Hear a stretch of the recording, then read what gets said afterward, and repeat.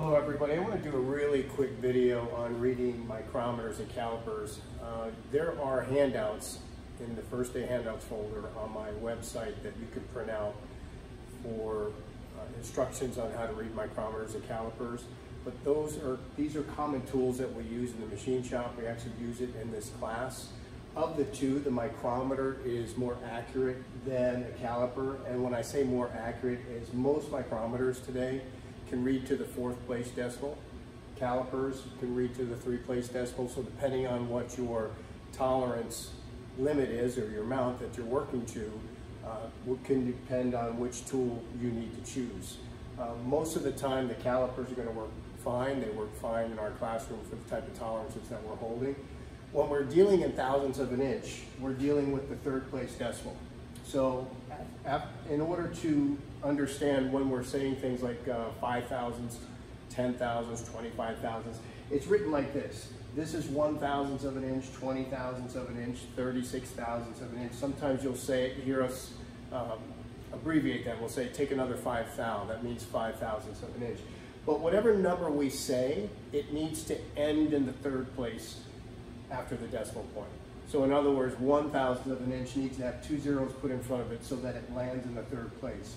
20 thousandths needs a 0 in front of it. 36 needs a 0 in front of it. 400 thousandths can be written as 400 thousandths and end in the 3rd place, because this is our precision of 1 thousandths.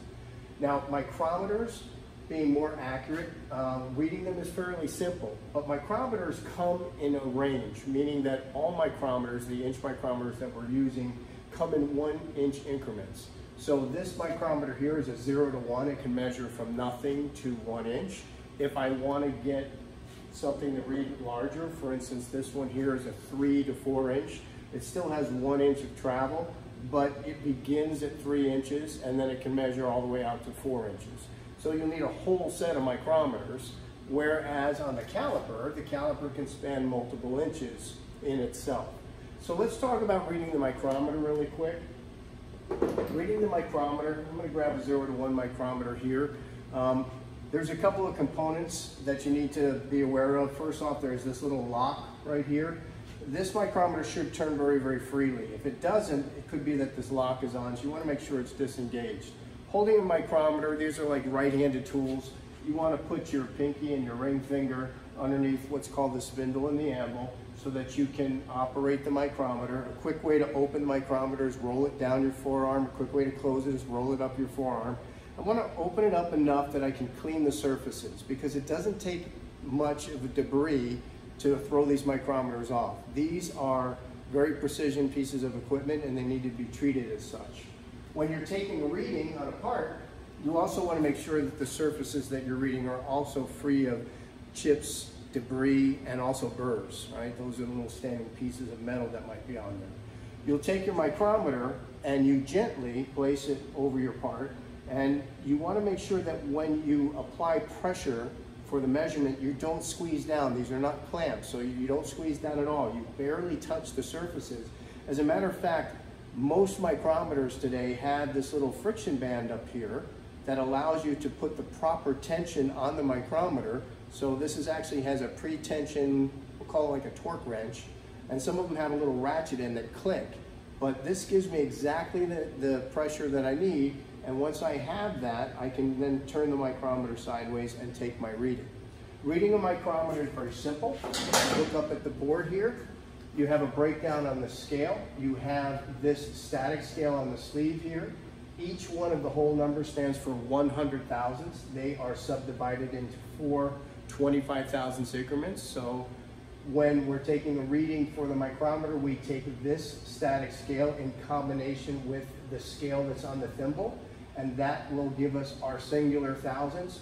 1 revolution of the thimble is equal to 25 thousandths. So each time we read the micrometer, we're reading to the very left edge of this thimble. Look at this example here of 400 thousandths that's being measured. The left edge of that thimble would be right over the 4, and the 0 on the thimble would line up with the 0 on the sleeve, and that would give us a perfect 400 thousandths.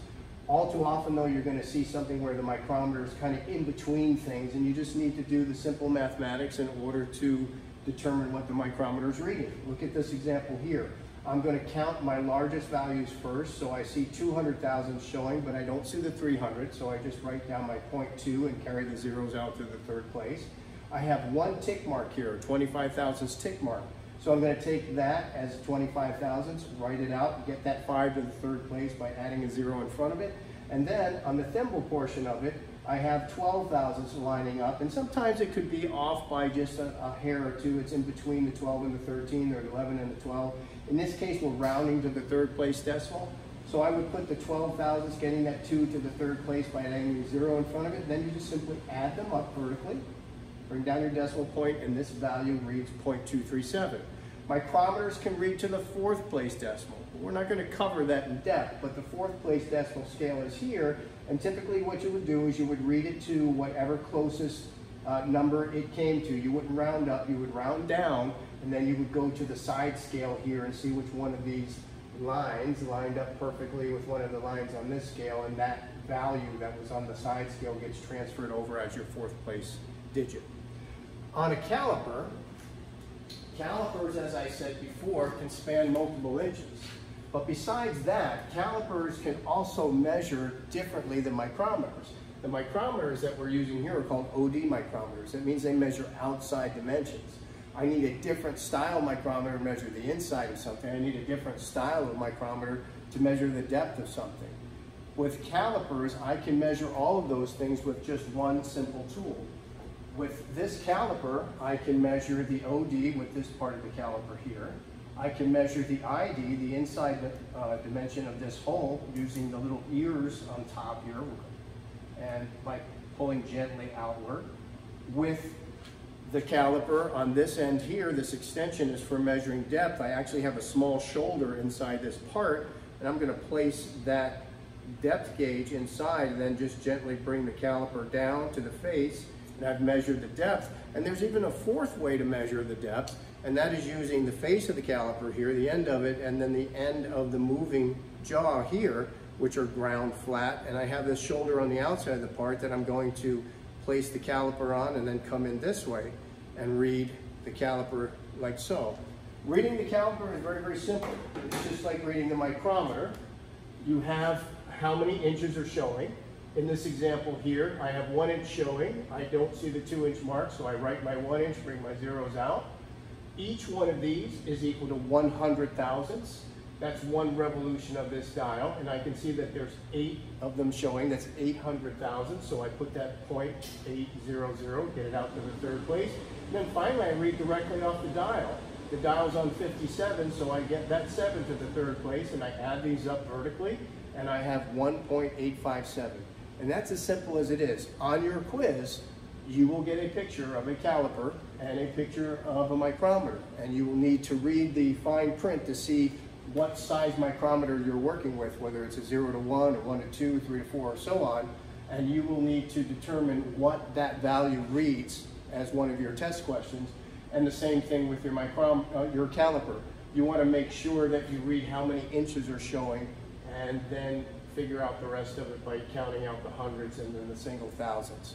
So that's just a quick, brief lesson on micrometers and calipers. And remember again, you can also refer back to the first day handouts and print out the instructions on how to read micrometers and calipers as well.